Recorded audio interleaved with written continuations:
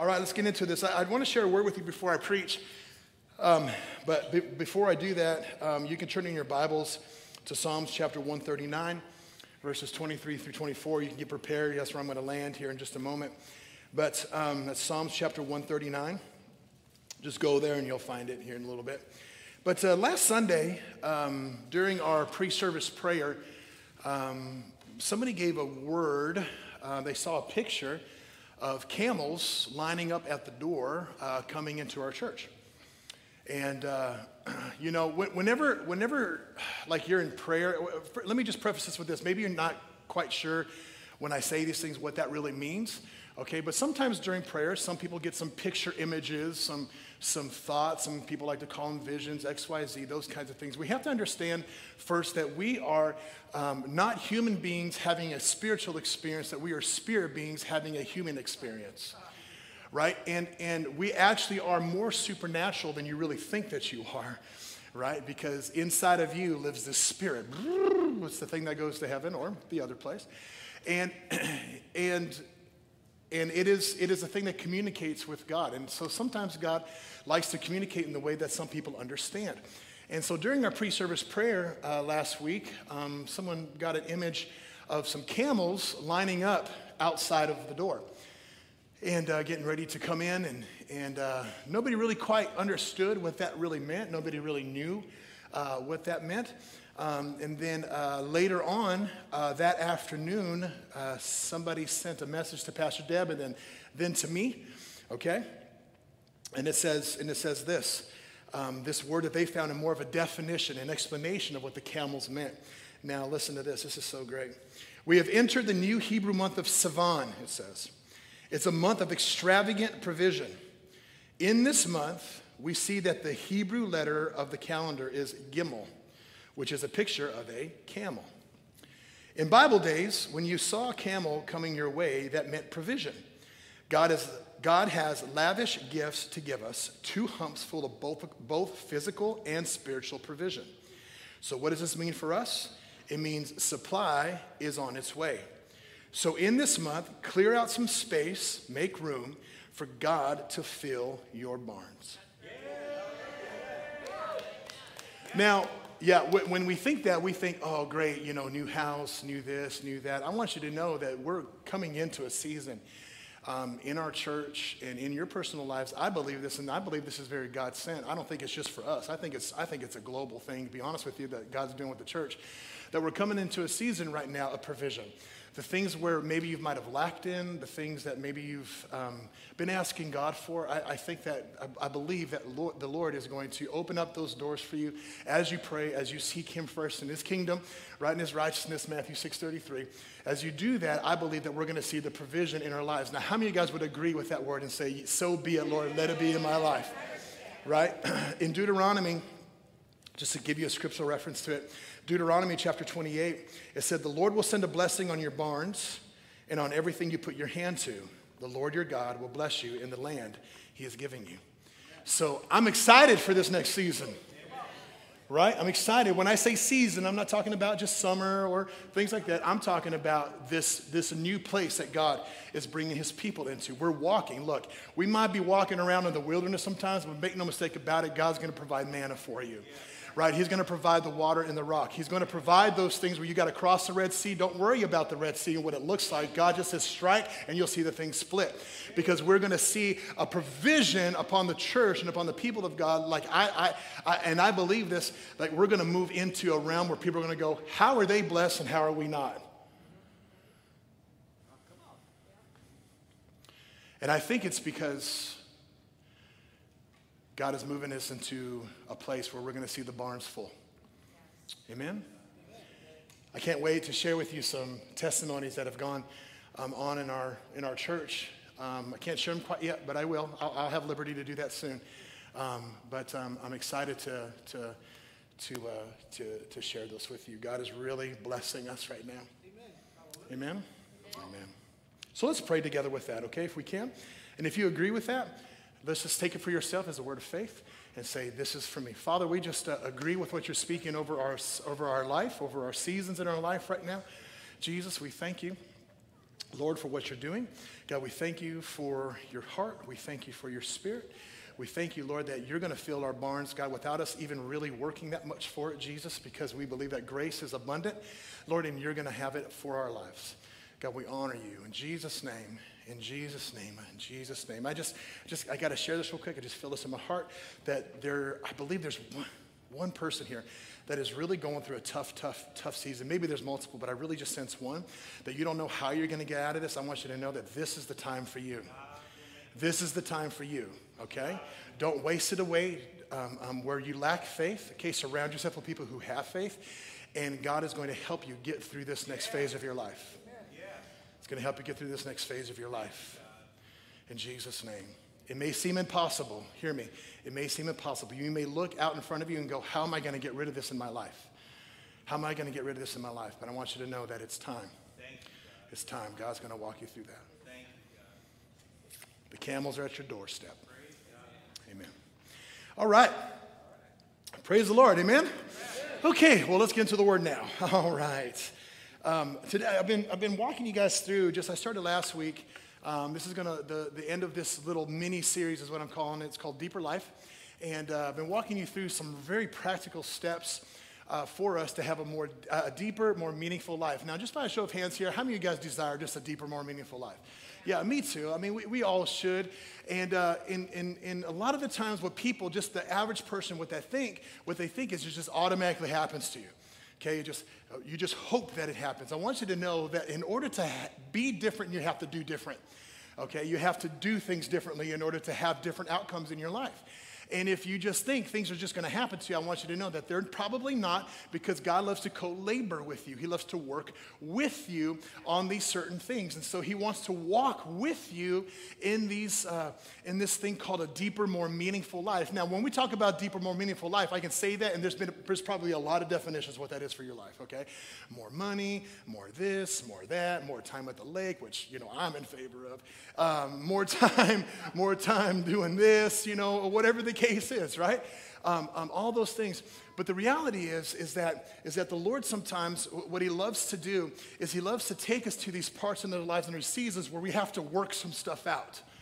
Okay, where we have to work some stuff out with him, and that in return could be what you need in your life to make it deeper and more meaningful. Okay, it may not be what we want, but it's definitely what we need. Okay, does that make sense? All right. So we have to be extremely intentional about it. Today I want to talk to you guys about boundaries. Creating and maintaining healthy boundaries in your life. Creating and maintaining. How many of you guys ever heard that before? I'm not going to cross that. I got boundaries, yo. Sorry, my gangster just came out a little bit, okay? I got boundaries.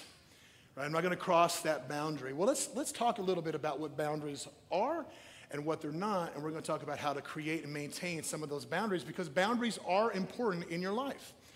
Boundaries are extremely important, okay, in your life, but sometimes I think we can get it skewed a little bit on what those boundaries really look like and what they really mean.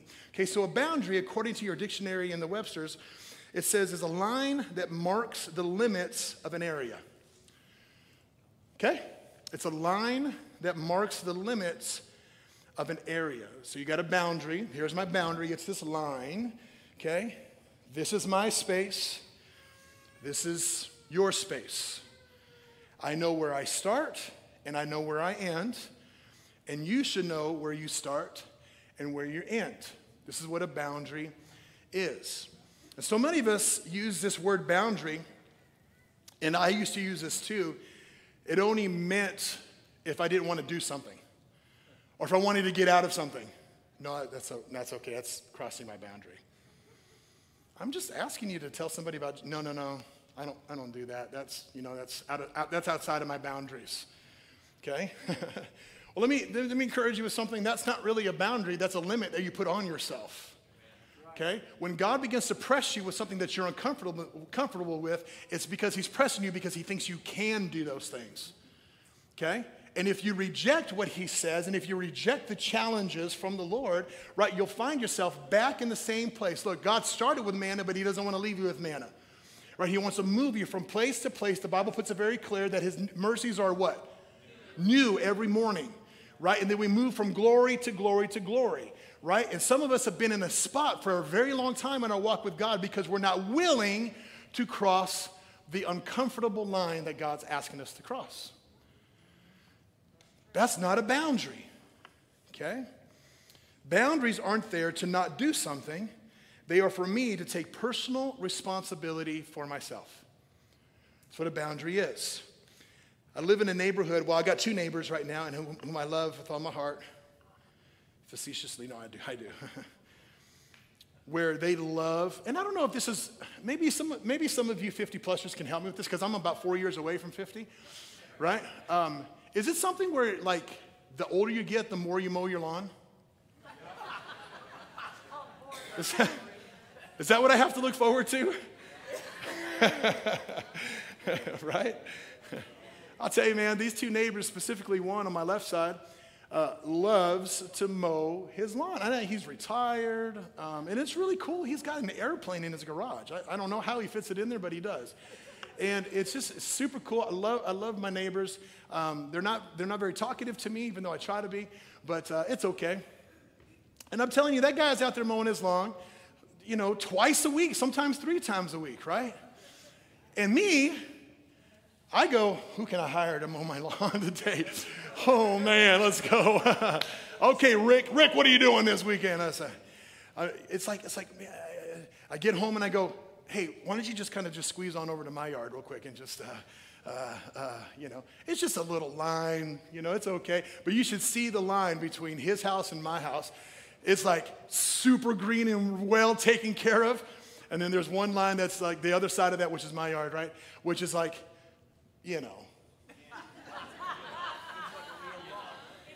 a little like your guys' lawn, you know what I mean? Like it's not quite as manicured as they say, right? And it's really noticeable.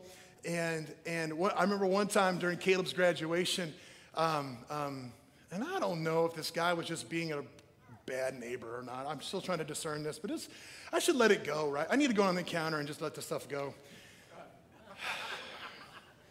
It's another commercial for you.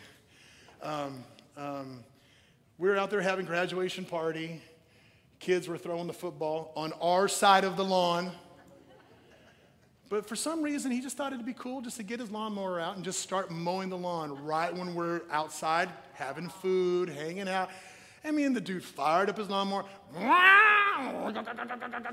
I'm just like, come on, man. And Kristen had to not hold me back. It's not like I was going to fight this dude, right? But she had to hold me back, because I use my words for a living. I can say some stuff. So I had to practice the fruit of the Spirit called self-control.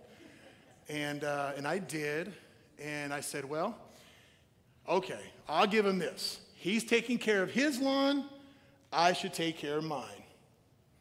Right? He's taking care of his lawn. I should take care of mine. Now, for me to think that he's going to come over and cut my grass and make my yard look like his yard, okay, that just sounds crazy, doesn't it? Yeah. Doesn't that just sound crazy? Yeah. Right? It just sounds like, why would I have an expectation for my neighbor to come over and cut my yard? Now, if he was a good neighbor, he would. Let's just put that out there, right? But why would I have an expectation for that to happen? And unfortunately, in our relationships and a lot of the things, what we do is that's how we think about our boundaries. We think that other person is responsible for me, for my yard. We think the person you're in relationship with or you're in connection with is responsible for how I feel. Right? We think if my neighbor would just learn how to manage my side, then both of our yards will look really great. The reality is this, is that you have a responsibility over your yard, and he has a responsibility over his, and I cannot expect that person to come over and manicure my lawn, right? And that's how it is in our relationships, in our connections with people, is that we expect other people to make us happy. Even your spouse, come on somebody. Right? If you're relying on your spouse to make you happy, you're going to be relying a long time. Because we all know that power for people, happiness is an inside job. You need to take care of the lawn inside of your heart. See, in the Christian world, we get it mixed up a lot of the times, and we're really not sure where we end or where we begin. And we think when we find out that line where that is, we think we're being unkind, but really we're either being codependent or we're being enablers. And we actually need to be able to be very clear on who we are and who we are not. On who we are and who we are not. So boundaries are very important. What they do is allows us to define where you begin and where I begin, where you end and where I end. If you own your property, it's yours. You have control over your own property. Everyone catching what I'm laying down? You've got control over your own property. And some of the powerlessness you feel in your life is because you are blaming other people for what's happening in your life. And you will get powerful when you stop handing over your power to what someone has done to you and realize they are not responsible for you.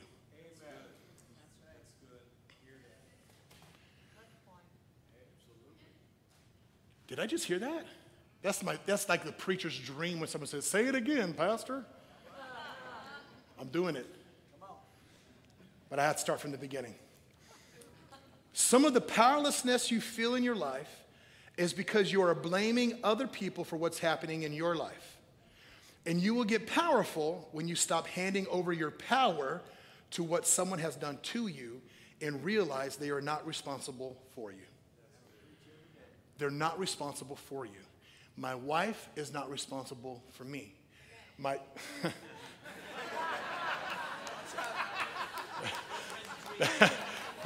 That's what a preacher doesn't want to hear from their wife, right? So, jeez. Baby, we need marriage counseling. Anyway, I can't rely on someone else to make me happy, to make me feel good, to make me feel like I'm important, to make me feel like I'm valued.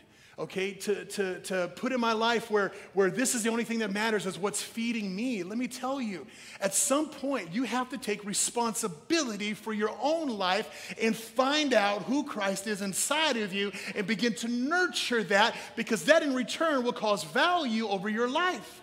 And it's not to say you're going to be independent from everyone else, because we all need connection and relationships. This is how God did it. Look, listen to me, especially for the men. Men, listen to me, men. Just because you're independent doesn't mean you're more of a man if you are. We need connection. We need relationship. We need those things in our life. That's how God created us. But I cannot rely on someone else to make me feel valued and important and worthy. I have to find that in my own space, in my own lawn, and sometimes I've got to get the weed eater out. Sometimes I've got to get the spray out. Sometimes a lot of the times I got to get the lawnmower out and cut the grass. A lot of the times I have to take care and manage myself. I have to manage myself. And what happens a lot of the times is we start blaming other people for how we feel. And especially in today's world. They made me mad. Ugh.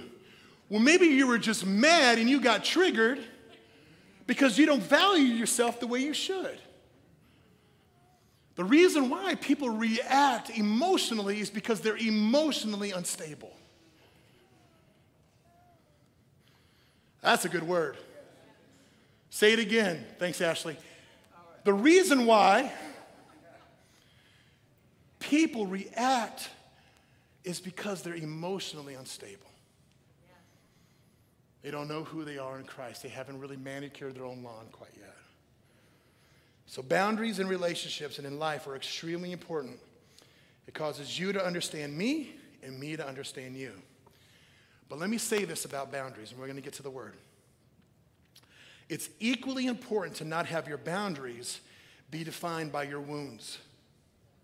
So many people either are extremely recluse or extrovert because they are covering up something they don't want to face. They mask it and they say, "This is my boundary." Your wounds are not your boundaries. Your wounds, the things that have happened to you. When I say wounds, I'm talking about the things that have happened to you over the course of your life that now you think are you, but they're really not. And so what we need to do is have a place where we come to the Lord and say, God, search me. Search me, which leads us to Psalms chapter 139, verses 23 through 24. It says, search me, O God, and know my heart. Try me and know my thoughts, and see if there be any grievous way in me, and lead me in the way of everlasting. It's important to allow God to search you and clean up the messes that life can bring you. And this is one of the aspects of these encounter weekends that we're taking, is we take a moment to highlight. God highlights things, wounds in our hearts that maybe we haven't yet dealt with, that we need to deal with in order to better yet manicure our own lawn and take care of us and create boundaries. Kim Clement. Anybody know who Kim Clement is? Kim Clement is an old, I don't want to say old, he actually passed away in his mid-60s. He was a prophet, and he would say things like this. He said this all the time: you're somewhere in the future, and you look much better than you do right now. He would always sing it to music. You're somewhere in the future, and you look much better than you do right now. Right? See, if we allow God to continue to search us and heal us, we will truly discover the true freedom of what and who we think we really are. And I'm going to say something extremely bold. Some of us thought for a very long time that this is who I am. I was born this way. I'd suggest to you that maybe we haven't truly allowed God to search us and try our thoughts, like Psalms 139 says. Every thought in our mind and in our heart should be held captive to the kingdom of God. Amen. Every thought. It cannot raise itself up above the word. And if it does, then we need to bring this before the Lord, and we need to say, try me, God. Search me. I am listening. Okay, so we've established that boundaries are important to set in our life, in our relationships, and boundaries look like personal responsibility. That's what boundaries really are. Boundaries are simply personal responsibilities. Now, we talked about how to create these things, creating them, making sure you're taking care of yourself. Let's talk about how to maintain boundaries, okay? Because once we've established that this is my boundary, I'm responsible for myself, I'm responsible for the triggers in my life, if you will. I'm responsible when things make me sad, when things make me angry, when things make me emotional, when things make me upset, when things, most of the time it's with your spouse if you're married. They make you the most upset, right? You're just like, come on, just ugh. Not me and Kristen, though, but I'm just saying that it just happens that way, right? Because they're in your life. You've given yourself to each other, so it happens that way a lot of the times. So we establish, this is me, this is where I start, this is where I end, this is how I am. Okay, I'm going to do this, and I'm going to work on me a little bit, so that way I can be a better me for you. Okay? I also believe that there's things that we can do to maintain boundaries. Okay? Things that we can do to maintain these boundaries. And I'm going to talk about three things very briefly here, of things that we can do to apply to our lives to maintain the boundaries in our life. Maintain these things called boundaries. But I also believe that these next three things can also be weapons of the enemy that can be used against you. Okay?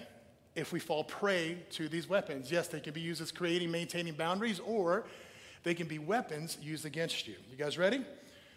Number one way to maintain boundaries in your life is not to have negative self-talk about yourself. But also, this can be used as a weapon against you. Where, you guys ever heard this term before? Them is fighting words.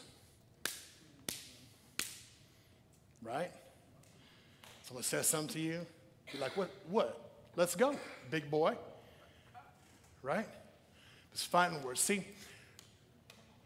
it's interesting to me that we entertain thoughts about ourselves that we would never let anyone else talk to us like that.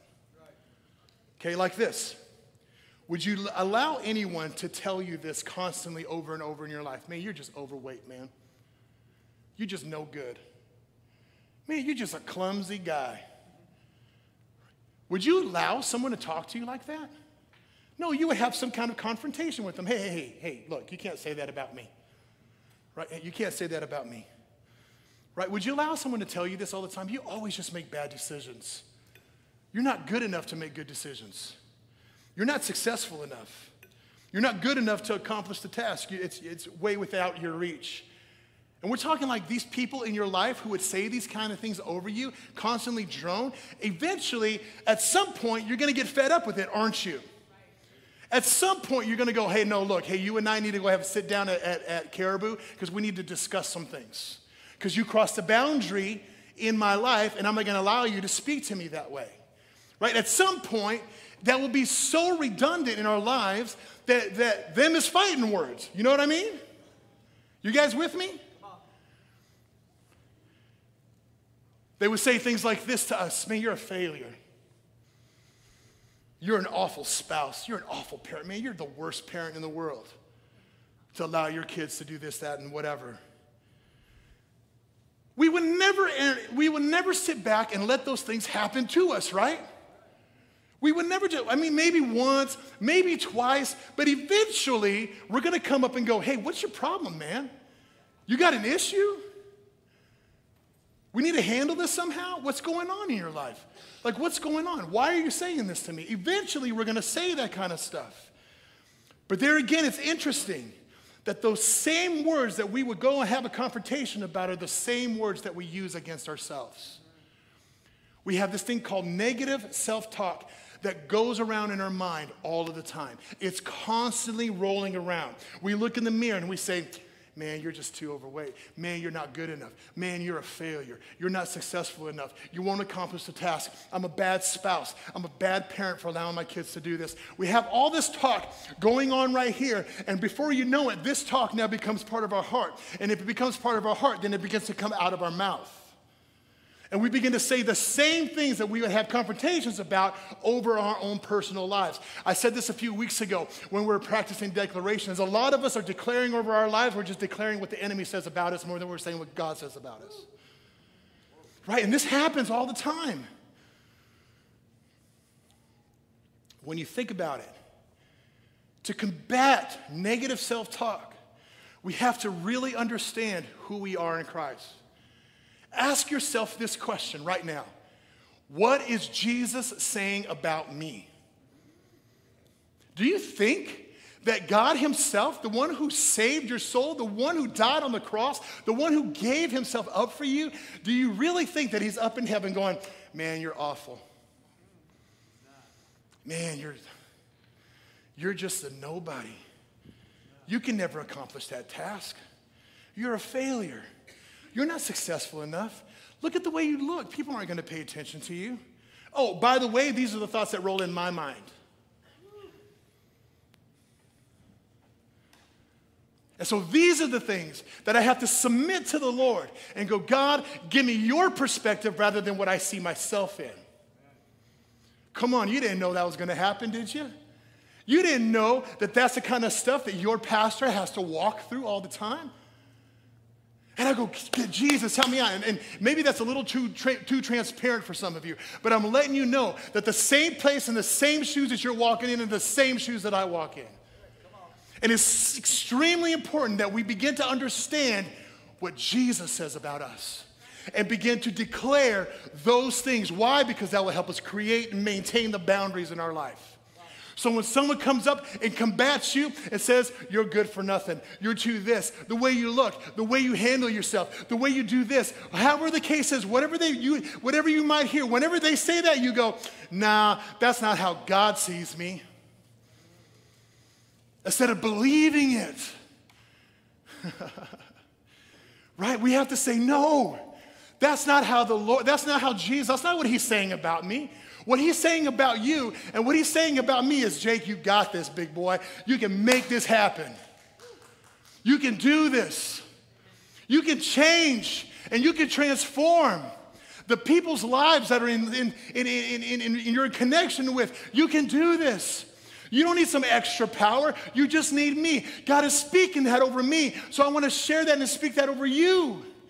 Get the perspective of heaven, not your own perspective over yourself. Because I promise you, you will never speak anything positive about yourself. But only if we get the perspective of how Jesus sees us. Negative self-talk will deter you away from your perspective of what God is doing in this season. Negative self-talk will deter you away from your perspective of what God is doing in this season. Boundary number one, maintain your boundary. Learn who you are in Christ. Let him speak to you. Let him minister. And then recite that. Look in that mirror. Get in your car. Whatever you have to do. When you're out by yourself, you say, God, I may not be feeling this right now, but let me tell you, the way you see me is how I'm going to live. It's how I'm going to act. It's how I'm going to live. I'm going to construct my life by your words, not by what I think. The second boundary, but also weapon, is gossip. I don't think gossip gets talked a lot about in church.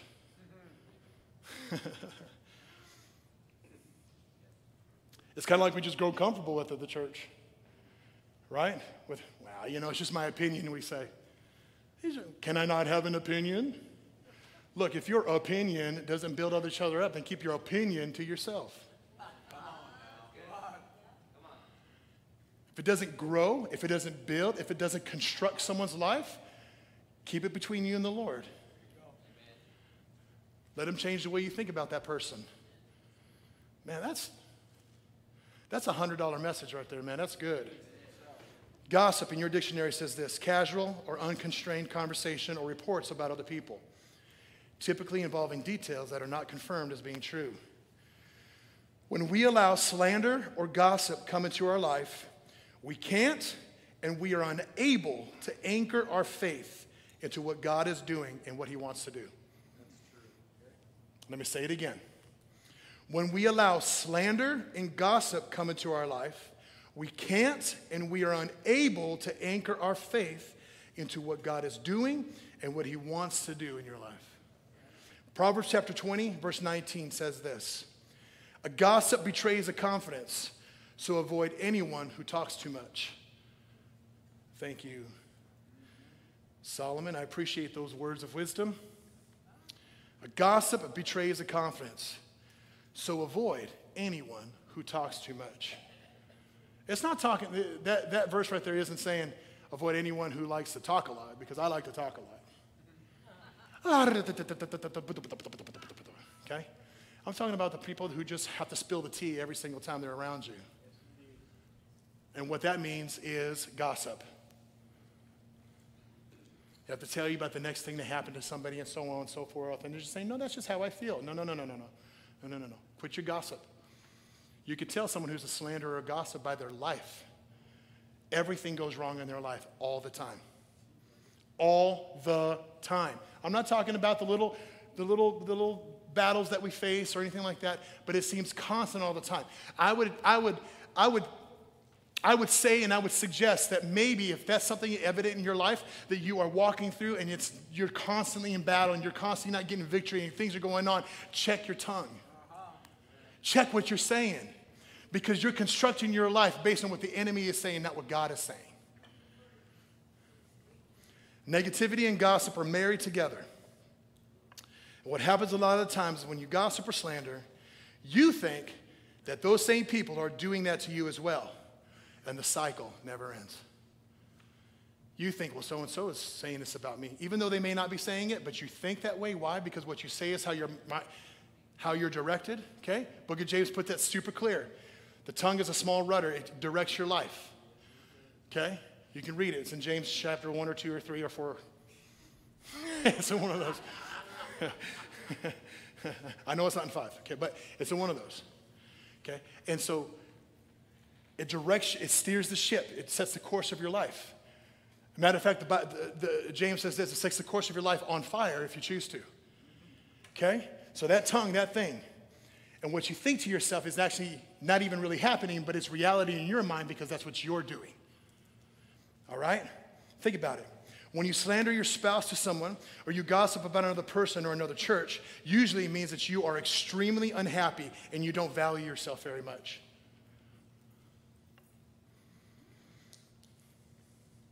So you say things that are untrue.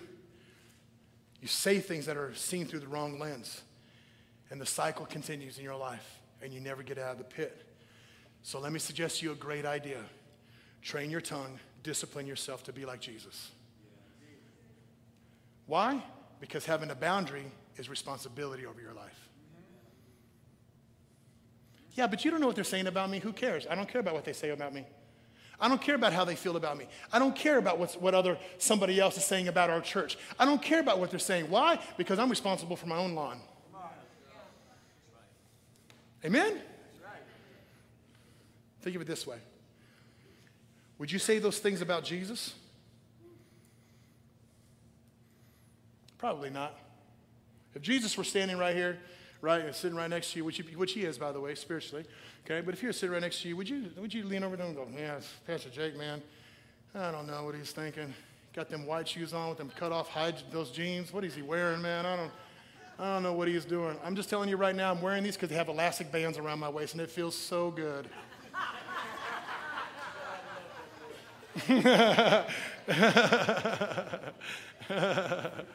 If you need something to talk about that. Of course you wouldn't say those things if Jesus was sitting next to you. So learn how to train yourself. Discipline yourself. Take responsibility for yourself. Unfortunately, slander and gossip in today's world sells. Just watch the news a little bit. It's honestly why I stay away from it. Because I'm trying to eat healthy in my life. Yeah, physically. But also, I don't need to be hearing stuff that's not good for me. Right? I'm not saying staying current on what's going on. I'm talking about listening to all the that's out there. Because it's coming from every direction, man. Every direction. And a lot of it is like 0.2%. You know what the lies are today? Did anybody watch that Boston game last night? Boston and Boston Celtics and Miami Heat. Did anybody watch that game last night? Who watched that game? What an awesome game. Okay, so 4 of you. Okay, so this is going to go right to you. Okay? So everything that's out there right now is like when the Celtics scored that 0.3 goal, right? That's how untrue, like that's how true stuff really is. Okay? But when we feed ourselves that kind of stuff, hear me out. When we feed ourselves that kind of stuff, your life now begins to reflect that, and you begin to be more negative and gossipy. My grandpa, I told the story in our worship team prayer here before. My grandpa, who's passed away now, and I love my grandpa, he was extremely old school. Old school Hispanic guy, right? Loved it. He passed away when he was 94. He would do this when someone misspoke. No matter who it was, he would do that. Sometimes you need your life. You need your tongue. Yeah, it's there. There's probably 6 more lined up behind it. Okay? But your tongue. Why? Because you're responsible for your own lawn. You got to take care of yourself. And whatever you do in your lawn is going to grow. Okay? So if you don't want weeds in your lawn, guess what? Don't plant weeds. Don't do it. Don't allow the atmosphere of your life to grow things that are unhealthy for you. I can hear it now. Yeah, but. Well, stop your yeah buts. Stop your yeah buts. There's only one thing to do if we're going to see the kingdom of God advance over your life and over our church and over your personal belongings and your beings, and that's begin to get the perspective of Jesus and speak it. Say it. Declare it from your mouth and see what God does in your life. I challenge each of you to get a perspective from heaven and say it this week instead of saying the other stuff. I know so-and-so doesn't make you happy. I know they're always late to work. I know that they always take their 10-minute break, but it's really 30. I know that stuff is happening in your life. I know that. But who's responsible for you? You are. You are. Stop gossiping about it. Number 3, and I'm done. You can start some music back there, buddy, nice and light. A third boundary, but also could be a weapon that the enemy uses, is a lack of focus on what God is doing in our lives. I believe the enemy right now is bringing so much distraction. So much distraction. Oh, we got Hunter Biden's laptop, and we got this, and we got that, and we got all this stuff just swirling. It's like a big pot of gumbo, man. It's just throw it all in. There it all is. And the enemy's just going like this. Oh, yeah. This is going to be so good for you to eat. Now we're talking rotten gumbo, okay? I like the real stuff, okay? We're talking the stuff that's not good for you. He's just twirling it all around. And what happens a lot of the times, if we don't maintain our boundary of seeing what God is doing, we'll get our focus lost on what he's not doing. And this is a tough thing to do, because a lot of us want to focus on the things that he's not doing and say, God, where are you? But let me encourage you this morning to stop focusing on what he's not doing and begin to focus on what he is doing. What is God doing right now in your life? Philippians chapter 4, verse 8 says this.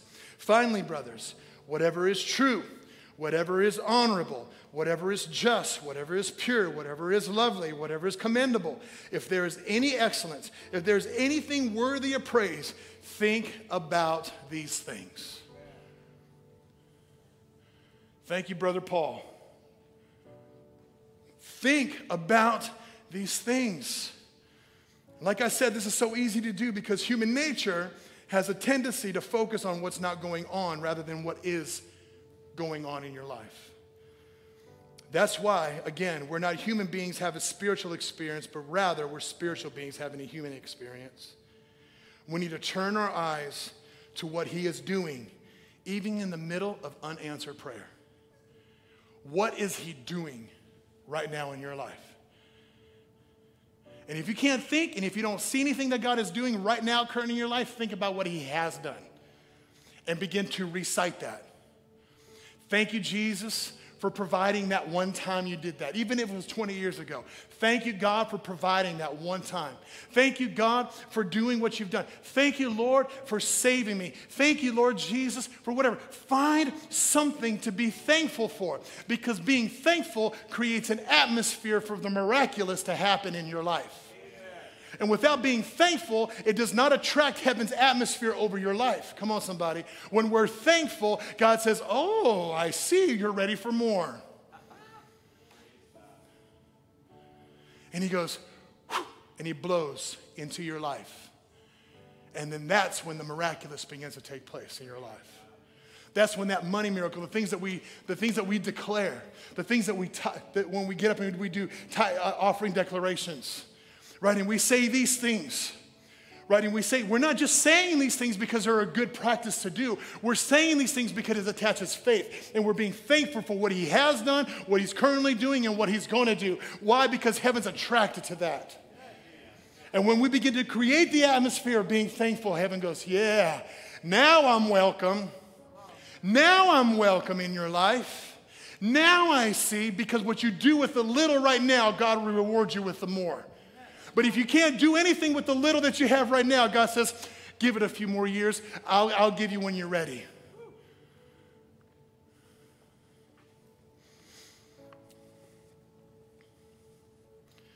The enemy can put you into situations that you flirt with having a negative mindset rather than a faith-building mindset.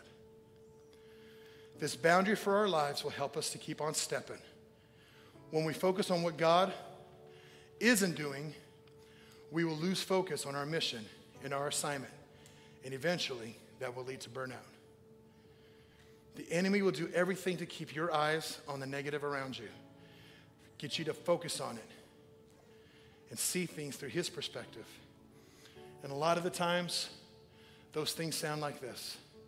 My spouse isn't. My kids aren't. My job, fill in the blank. My job is so awful, it's so bad, it's the worst job ever in the whole wide world. My church, I know you guys never say this. My church, fill in the blank. You don't preach the Bible enough. My church doesn't preach the Bible enough. My church doesn't worship long enough. My church doesn't have great kids programs like other churches do. Look,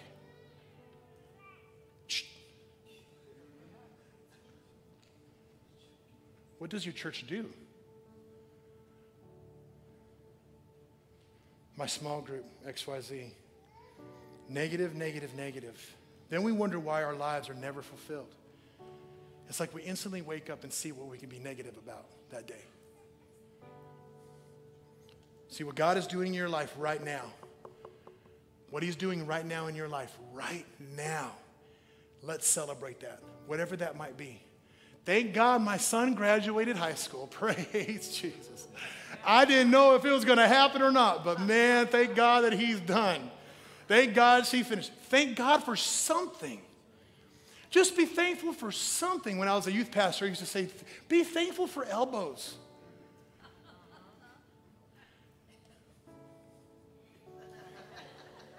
It's good. Can you imagine that? Be thankful for something. Be thankful. There's something thankful that you can be thankful for in your life. So here's what I want you to do as we close. Mario, did you want to say something?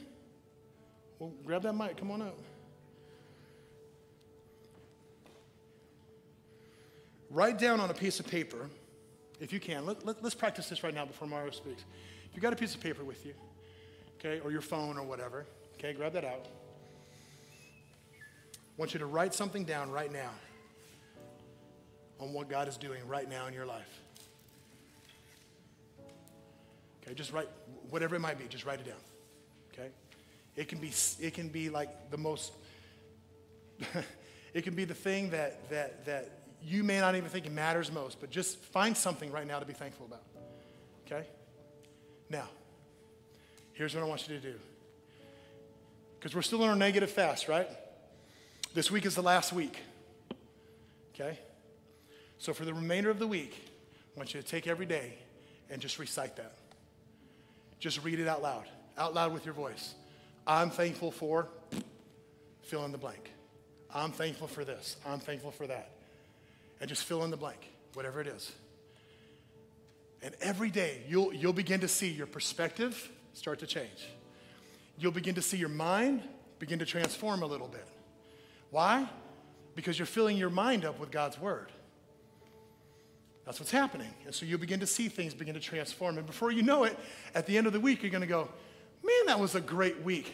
Or it may be the absolute worst week of your life. Doesn't matter. Why? Because you're maintaining your own lawn. No matter what the outcome is, no matter what happens in the world around me, I'm responsible for this right here. Go ahead, Mario.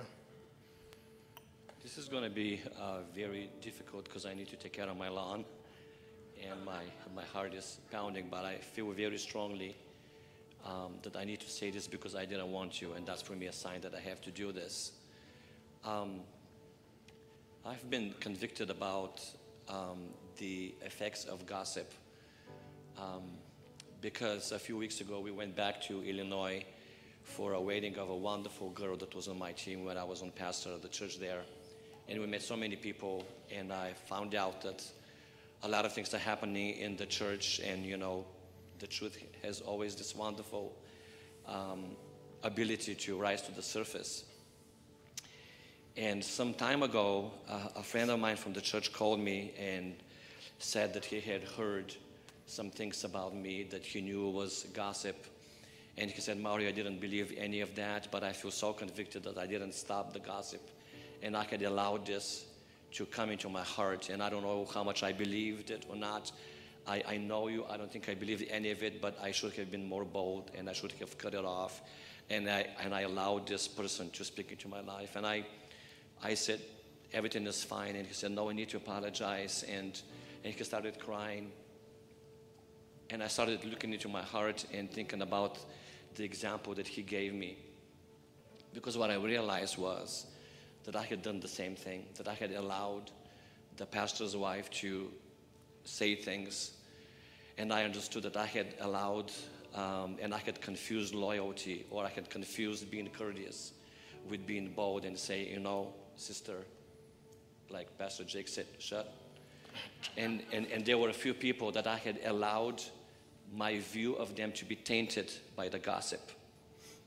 And then I realized that I had believed some of the gossip, and it had changed my view of them. And so when I was there, I saw one of the brothers, and I said, hey, can I speak to you to the side? And I told him the story, and I said, a wonderful brother of ours gave me an example, became a role model of what I need to do. And without going into details, I confessed and I asked him for forgiveness for allowing the gossip and for not being brave enough to stand at this moment and say, you know what, if you have something to say about this brother, you go to them. And I just started crying, and I said, would you forgive me for allowing this gossip to change my view of you and for not being brave enough? I was weak and I chickened out for the wrong view of, here is a pastor's wife and I shouldn't say anything. And I started crying, and he hugged me and said, Mario, you are an outstanding guy that I didn't believe. And I said, you know what? And this is why I'm telling this to you. I said, I need to do this for the well-being of my own soul. Please allow me to ask you for forgiveness. And after I did that, there was this weight that was lifted off my shoulder. And I had a list of people. I have one more to go. I called another person and I told him the same thing. And I asked him for forgiveness because I had allowed gossip to enter my ears and my heart. And he said the same thing. And I felt another weight lifted off my shoulder. I felt so free. I have one more to go. If he never picks up the phone, I'm going to jump on the plane and I'll go and find him and I'll do the same thing. Why am I telling you this? I'm not proud of anything that I'm telling you. I also realized that I have gossiped in the form of a prayer request. Does that ring a bell to any of you? Because we always spiritualize it to the point where we call it a prayer request, where we actually don't pray for the person, we just enjoy gossiping. And I think that we need to repent, each and every one of us, of their own lawn, because gossip is like cancer. And I guarantee you, as someone who has been for quite a few years in ministry, and I know that the pastors would agree with me, that gossip has probably destroyed more churches than all of the other sins combined. Right? Everything, including infidelity, whatever you want to put, I guarantee you that gossip has destroyed more ministries, more organizations, and more churches than anything else. And I feel that we need to repent, each and every one of us, for the gossip we have caused and for allowing negativity to come into our hearts and to taint the view of precious brothers and sisters for whom Jesus had died to wash away their blood, their sins with his blood, so that we can be bound together in unity, because this is how the world will know that we are his disciples, by loving one another. If I love you, I would not allow gossip to enter in my ears, because that's how much I love you. So well, I repent. This, Mario. I repent in front of you for my own lawn. Let's do this, Mario, here real quick. Let's do it. Why don't you lead us in prayer real quick for that to happen, okay? And why don't we go ahead and all stand right here this morning. And Mario's going to lead us into a quick prayer on if you've dealt with any of these things, negative self-talk, gossip or slander, or lack of focus on what God's doing, but highlighted is the gossip and slander, now's the time for us to repent. Okay, now's the time for us to turn and change our mind about these things and give it over to the Lord and surrender to him. So I'm going to ask Mario to pray just very briefly for about 15 seconds. And let's do that. Go ahead, man. Before I start the prayer, I want to encourage you to make a mental note of the people that you need to call or see in person and ask for forgiveness. I'm sure that each and every one of us has at least a few people that we can do that with. Let's lift our hands or just be in a posture of being open and humble. Father God, not we, I repent of the sin of gossip. Lord, I ask you to forgive me that I have gossiped in different forms for people, against people, instead of going to them one-on-one. First of all, forgive me because I have sinned against heaven. Forgive me that I have gossiped. Lord, forgive me for tainting and putting poison into the ears of people that I have gossiped to. And I have slandered the name of the people that were in that conversation. Father, forgive me for not having the boldness and the courage to cut off the head of the snake, of this sin, because if I had said no, the gossip would have stopped with me. Lord, I pray that you give me the courage to call and text those people, to ask them for forgiveness, give me the strength to own my own sin and to repent of it.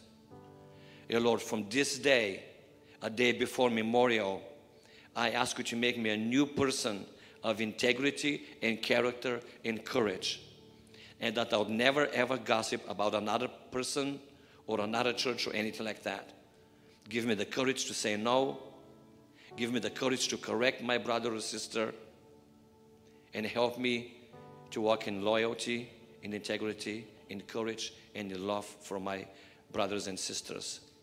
In Jesus' name. And everyone says,